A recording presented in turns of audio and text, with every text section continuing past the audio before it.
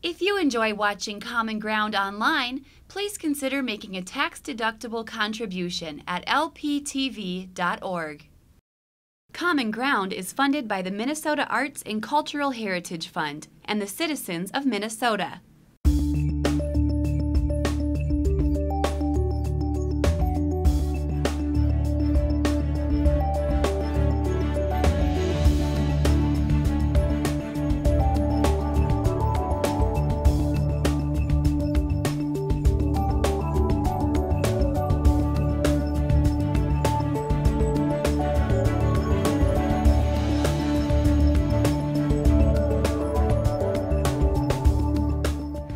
Hi, I'm Rachel Johnson. Thanks for joining us for the season finale of Common Ground.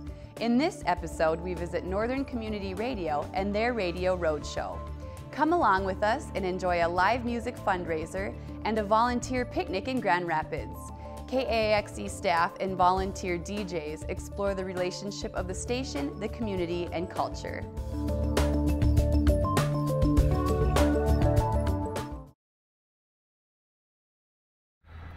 My name is Jennifer Penix and I'm Member Services Manager at Northern Community Radio, which is KAXE and now KBXE in Bemidji. And we're doing a concert tonight featuring a blues musician named Kelly Hunt. She's from Kansas City. Right now we have Lance Benson and Mark Bauer who are opening up for us. This is kind of a benefit to help support Northern Community Radio, help introduce people to KBXE in the area if they're not familiar with it yet. My name is Julie Crabb. I live for KAXE Radio. I'm on the board of directors. I'm a music programmer, and I'm a host of Green Cheese, a call-in trivia program. I live for it. What KAXE offers is a chance to hear folk, rock, blues, jazz, and world music. And your neighbors are programming the music, which is who I am. I'm your neighbor, I'm their neighbor. Well, hello, I'm Steve Ross. I'm a volunteer DJ.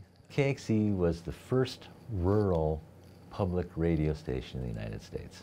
When we started out, NPR said that we would never make it, that we would be just broadcasting to a bunch of gophers. But we said, no, we're going to do it. The people that were there, I wasn't there, it wasn't me. When they started out, they said, no, we're going to do this. We know we can do it. With an idea and an urgency to give community a place to play music that isn't normally played. Our founders, Susie and Rich McClear, talked to the legislature and talked to people that would give us a place where we could raise money and be heard. And they've done that all over the world, actually. Well, KAXE serves the culture of north central Minnesota by reaching out to all of the different types of people that we have in the Northland. The Native Americans who live here, the mining issues, the lumber issues, the phrenology. You know, we reach out to almost everybody's interests. I live in this town because of KAXE. That is one of the main reasons I want to stay here and why I never want to live anywhere else. I moved up here in 1990. Radio has always defined me. I've said this many times, but I'll say it again. In so many different ways. One day, I heard Scott Hall say, if you'd like to become a member or a volunteer, please call this. And I called up, and they said yes, and I went, oh my God, I'm so excited.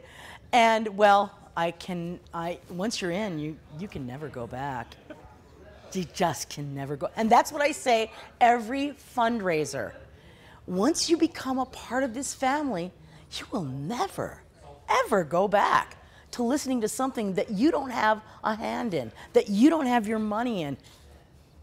Most of our programming is done by volunteers, and on our station they get to choose the music. It's really a mix of different kinds of music that we like to hear, but it's not a pre-programmed list that anyone's just following off a computer. They're actually putting the CDs in the CD player and choosing what they're going to play next. I do a show called The Dead Set, which is music of the Grateful Dead and their related bands. I also do DJing just for like On the River and regular regular shows once in a while, bring music to the people. You know, I love the broadcasters, the DJs. They're so wonderful. They're so down to earth. I love the no commercials. I love that it's locally relevant, that they talk about things going on in our area. I love that they talk about what's happening with the birds and the plants and the flowers in our area. I love that. I called up the station and said, would it be all right if I brought in some of my music and played a show? And Marshall Ullman was the manager or at the time, and he said, yeah, come on down. So I did. We learn how to be comfortable on the air. We learn how to work a board. We learn what any broadcaster would learn, and we learn how to do it ourselves so that we can give the community that listens to us the music that they want to hear. Well, doing the Dead Set, actually when I started out, it was a 4-hour show. We did it every other Saturday night from 10 p.m. to 2 a.m. in the morning. Well, come on in, I'll show you where I put my show together. I usually do my show from the studio, but I put it together here in my own little cubby hole. So I'd haul in my reel-to-reel, and I have live concerts that I've recorded some and have gotten recordings through many other people who have handed their recordings to me. And so I'd haul in my reel-to-reels and we'd plug it into the board and away we'd go. Northern Community Radio has over 100 volunteers on the air.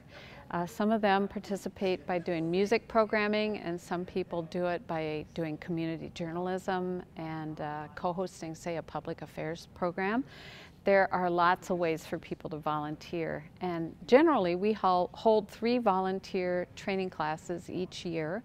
Well, I think when you volunteer, you're going to be meeting people that you generally don't get in contact with, and when you open up like that, when you meet somebody that you have never met, it opens up your mind, and people get to not fear each other. They help each other out, and it just makes the world a better place. If someone wants to volunteer, they can contact the station at 800-662-5799 and talk to either me, Maggie Montgomery, or Heidi Holton, who is our program director, and we'll get you signed up for the next volunteer training class. Well, I do a lot of volunteer work for the station. I come in on Saturdays and I answer the phones for Between You and Me. And on the fundraisers, the fundraising weeks that we have are some of my favorite weeks, and I come in every morning with another person and we take the phone calls for the fundraisers. And that is really fun because that's when you get to talk to people and you get to know them. One of the great shows that their KXE has just basically started doing in the last year, I believe, is the Great Northern Radio Show. It's just a great show, brings you back to the good old radio. This is the Great Northern Radio Show. I'm Aaron Brown. We're broadcasting live on Northern Community Radio from the Bagley High School Auditorium in Bagley, Minnesota. Tonight's show is made possible from the generous support of the Iron Mining Association of Minnesota and the Minnesota Arts and Cultural Heritage Fund. The Great Northern Radio Show celebrates modern life off the beaten path. We're not the biggest show. We're not the most famous. We're not even on Pinterest. We're a contender, though. Here with the title song from their new album, #1 contender, with us all night, the Hobo Nephews of Uncle Frank. The old style shows, the classic format of the variety show has always been something that just gave me comfort. I enjoyed the pacing, and it's inauthentic and authentic at the same time. You know, you get a little bit of showmanship, but you get moments of humanity that sneak through, and it's really exciting to see those. Scott Hall hosts the morning show Mondays through Thursday. His calm tone and subtle curiosity propelled the state's finest news and feature program. And who could forget the day the morning show broadcast live from the surface of Mars? Temperatures on the red planet this morning, 65 to 70 below, highs today around 90 above. Lows tonight, 145 to 155 below zero, and we'll have those wind and dust storms the rest of the week. Although Martian ice is safe to walk on. Coming up, Phenology with John Latimer. John will tell us about the wildlife he's been learning about on Mars. this time of year, including the rare zaphalacaroid, a bird-like lizard that shoots radiation at its prey, and of course the boo wookie wookie pompawoos, which have laid their eggs in Harry Hutchins' ears. Harry will tell us all about that when he joins John for a talk on the wild side. Coming up at 9, Music on the River, and your host today is the Martian Emperor Zog. One of the defining aspects of Northern Community Radio is the way that the programming connects with the people and land of Northern Minnesota.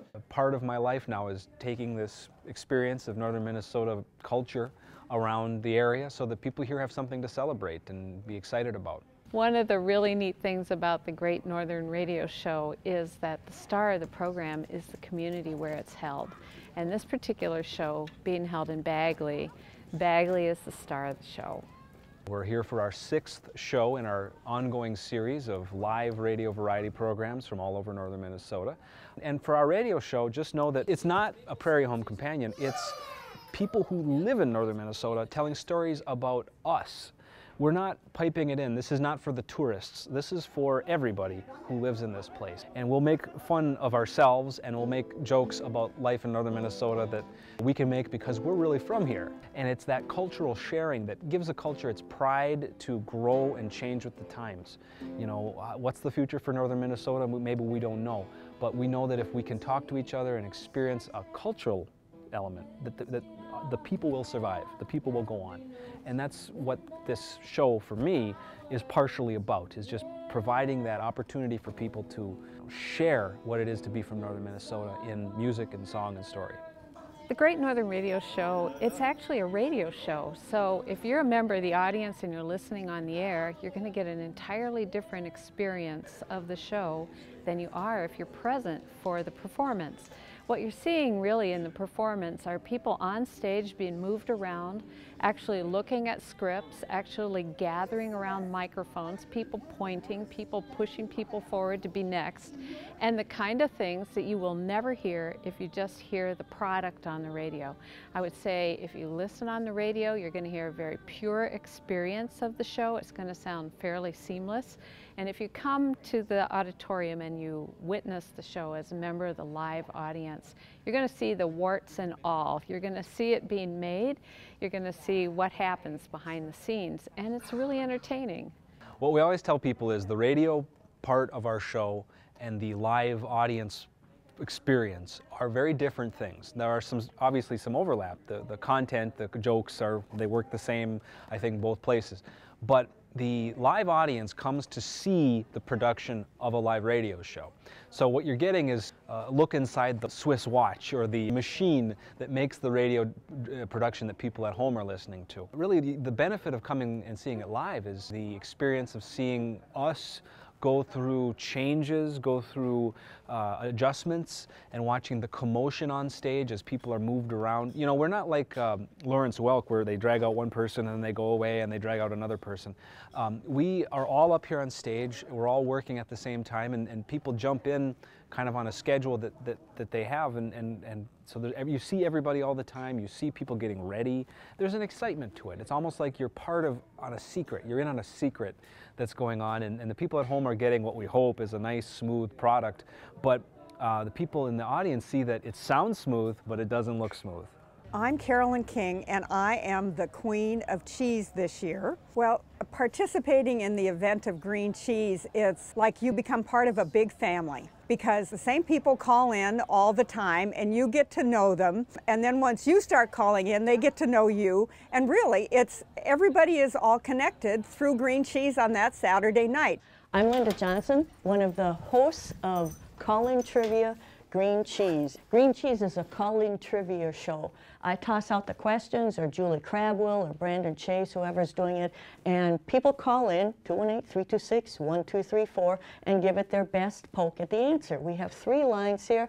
When we turn on the Gettner, and whatever lights up and starts flashing, I have no idea who's going to call in. I poke a flashing light, and I say, "Hi, you're on Green Cheese. What you got?"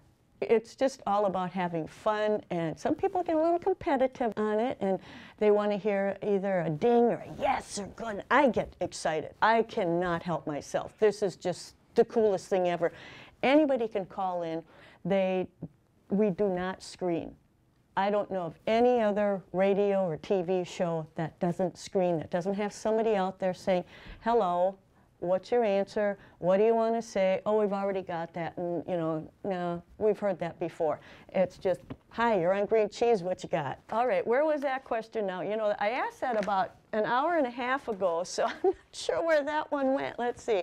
It's the highlight of my week when I know that I'm going to be constantly working on questions, and it's not working, it's playing. I can't stop myself from coming up with questions for green cheese. I'll hear something like it was tectonic plates. I was listening to something on National Public Radio talking about earthquakes and tectonic plates. And I thought, plate, huh, wonder what other plates there are. And then I just, you know, give myself maybe 5 minutes, and I came up with 8 different plates. Well, I'll throw that out as a green cheese question, and sure enough, they come up with a total of 26 so far. And then the show is over, so, you know, if I put it out there again, sure, contribute to it. And you learn so much from it in such a fun way. And the dogs get all excited. They can tell if it's a Saturday night. And I say, we're going to go do cheese now. We're lucky dogs. We get to do cheese. Yeah. We have all kinds of different people that call in. We've got wackos, intelligent people, fun-loving people, nutcase, and all of those are wonderful adjectives in my mind. We've got the blue noodles from Little Split Hand, and usually they'll have a whole slug of people are out there. We've had Guthrie Nation, and they've had everything from 6-year-olds on up to 80-year-olds call in.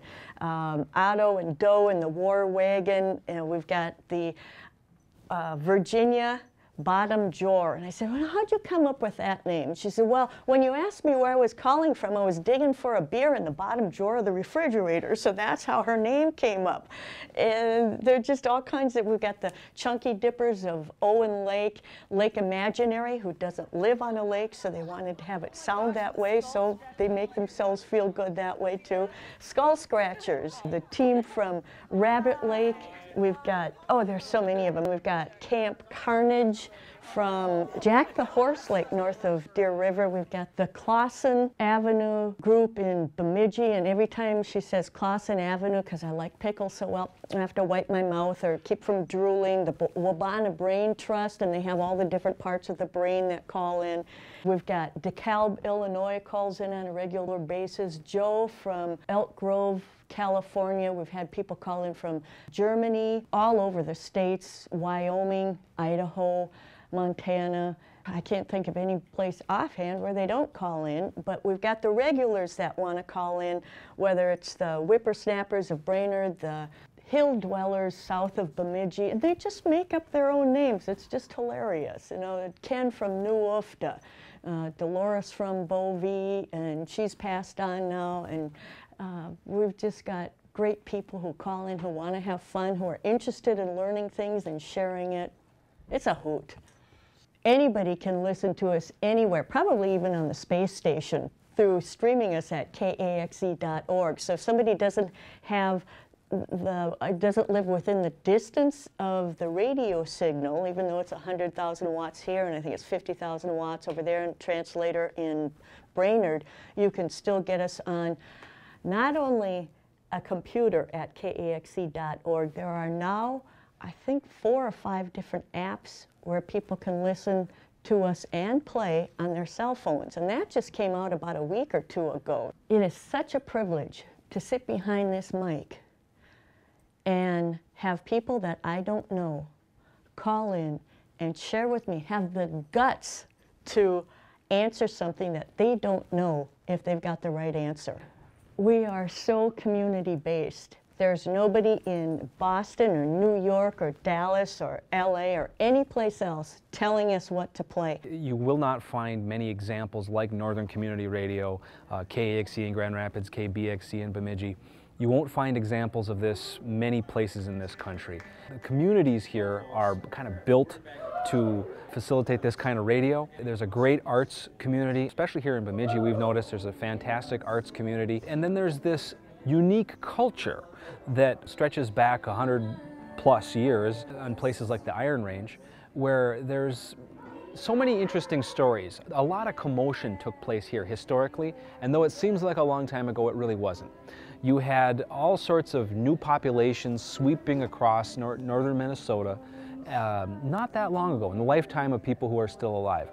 And so there's all of these fresh influences and fresh cultural perspectives and the blending of different kinds of communities, and it's produced interesting things, interesting art, interesting music, and interesting stories. And that's really why this show has focused on northern Minnesota. Is we really think there's so many stories here that we could go for 30 years or longer and never tell all the stories and experience all the music that this place has to offer. A lot of what we do on Northern Community Radio kind of harkens back to a bygone era. Seems like modern radio nowadays is very focused on its advertisers and on selling a product.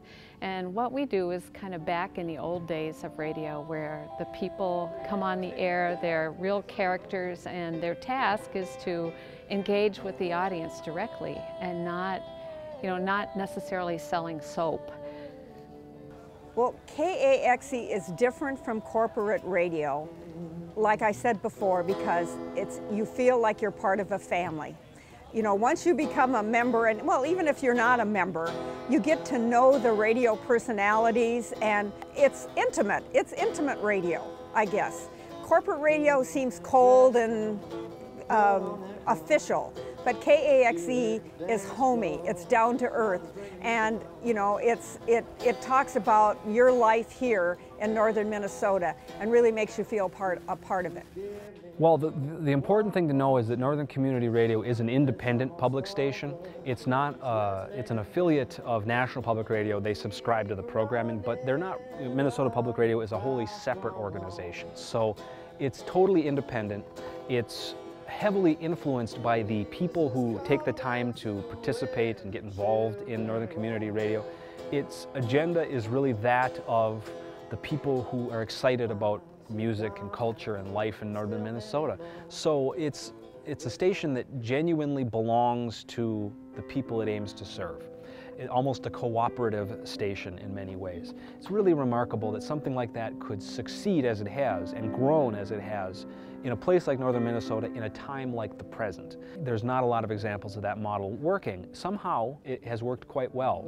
Silent panic starts whenever you're around. I can't stand it, but you are all I've got for now. It's been successful. It really has worked. You know, KXE is it's a star that's out there that shines really bright, and you know, there's a million stars out there, but this is one that shines brighter than a lot of them. It's a unique being, and that's what I hope it keeps going. I hope it keeps that community feel, even though that we're getting bigger and more stations. We're adding more communities by adding relayers here and there and stuff. But we still have that feel of being community-oriented. So you can talk to your neighbor when you come in and listen to KAXE, KBXE. Northern Community Radio, KAXE, KBXE, wouldn't even be here if it weren't for the people who started it, who wanted a radio station up here in rural northern Minnesota in the first place. We have local businesses who support us, whether they're in Bemidji or Grand Rapids or Brainerd or up in Effie. It's community-based. People want the radio station. They put their ears and their money behind it. We're member-based radio. Our largest contributors are the people who listen. One of the things you're going to find reflected in Northern Community Radio is the nature of northern Minnesota. You're going to hear a lot about the lakes, the forests, the animals, the weather. We're going to hear about the creative output of the people that live here. We're going to have creative activities like what Aaron Brown is doing with the Great Northern Radio Show. We're going to have musicians and music, and it's because people, because northern Minnesota is this, and northern Minnesota people love this, that's what you're going to hear on the air. And because our organization, being a couple of transmitters on hills, is just a reflection of the things that go on in the community, and we try to hold ourselves open for the expression of the people who live here. It's everybody's participation that makes it possible. It's When people use the station to talk to each other, it's the interactivity of the programming, it's people calling up and taking part in what we do, it's when people tell us about their events and the things that matter to them that we can do good stories. Everybody needs to keep us in the loop if anything important or interesting is happening, and we'll help get that out to everybody else. Well, community radio is almost always non-commercial radio, and we're really focused on our community. In fact, that's the mission of Northern Community Radio, is to build community through our radio programming and concerts and things like that. It's a kind of station where you can walk in the door and let us know what's going on. So much of modern life's dilemmas are related to this rootless, wandering spirit people have because they don't know where home is. We like to really bring the notion that there is a home, there is a place, and there is something that welcomes us. One of the things about Northern Community Radio is that it's really fun. It's a fun place to be, it's a good group of people, and it's a lively place to be. It's really an honor to be part of it. We're just running, singing in a traveling show. Oh no.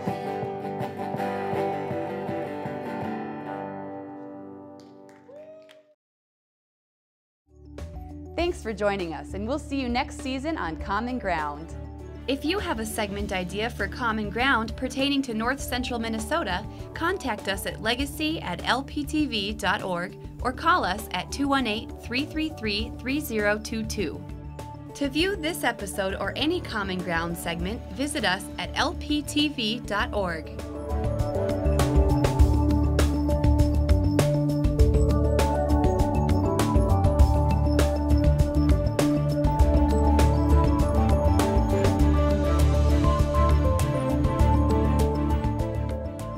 To order individual segments or entire episodes of Common Ground, please call 218-333-3020.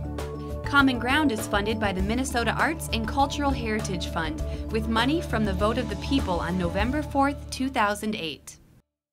If you enjoyed this episode of Lakeland Public Television's Common Ground, consider making a contribution at lptv.org.